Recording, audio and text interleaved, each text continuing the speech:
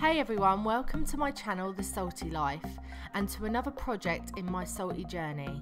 Today I will be setting up my first Copepod culture. My fish enjoy live copepods, and if you guys plan on having a hard to feed fish or a fish that primarily eats live food like a mandarin dragonet, this guide will help you in setting up a culture of your own to ensure your fish get all the food they need to thrive and live healthy lives. These are the things you will need to set up an easy copepod culture. A nice sized container or small tank of your choice. I've gone for a 3.5 litre container, an air pump, an air line and air control valve, a feeding pipette for easy control of feeding, copepods of course, and copepod feed. Live phytoplankton is best. I got all these bits as an all-in-one Copepod culture pack for $34.99, but you can buy them separately. I just found it to be cheaper and a lot easier doing it this way. An item which is optional but advised to make it easier to harvest your pods when they are ready is a Copepod sieve, one that is specifically designed to catch pods as you don't want them slipping through the net.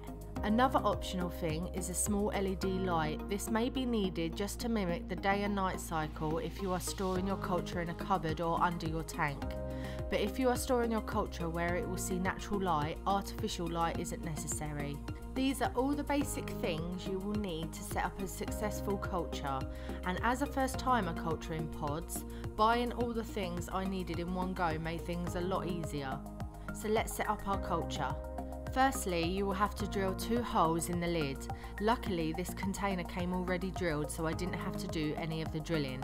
What you will need is a hole big enough for the airline to fit into and a smaller one for gas exchange. Next, I'm going to fill the container 2/3 of the way with freshly mixed salt water.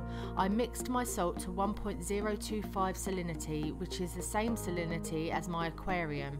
That way, when I put the pods in the tank, the salinity is the same as what they are used to. Make sure the water is completely mixed before adding it to your container.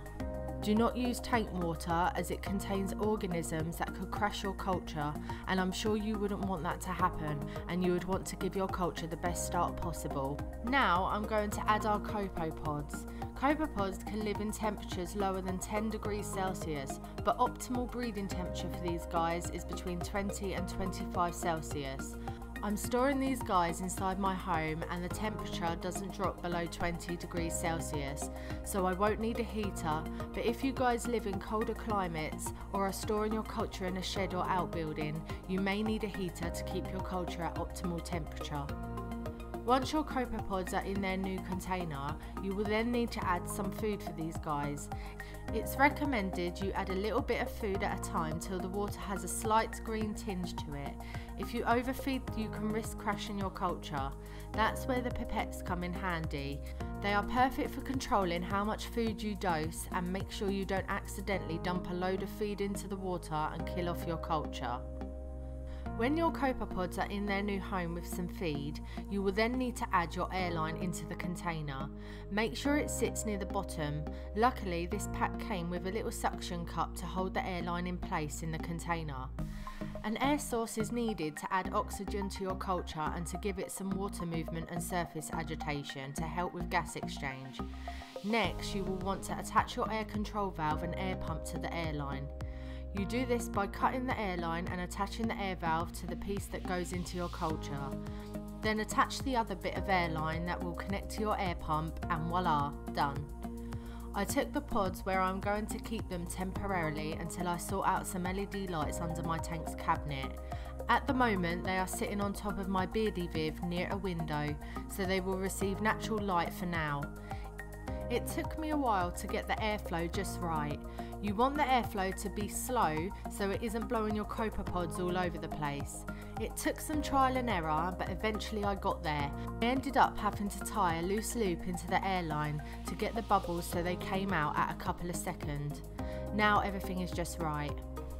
You can also add some macroalgae or some live rock, but it isn't necessary and just makes it a pain when you need to clean out your container with water changes or when you're harvesting your pods. One more quick point to make is don't forget to mark where you filled your salt water up to, because when you start getting evaporation you will need to top off your culture with fresh RO water, not salt water, and at least having the line there helps you in knowing where to fill it back up to. So this super simple way is a great no hassle approach. I may change things in the future, but for now, that's it. I have started my own culture. I can't wait to see how it does. Hopefully we have booming Copepod populations in no time. This video is the start of a new series of videos documenting the culture.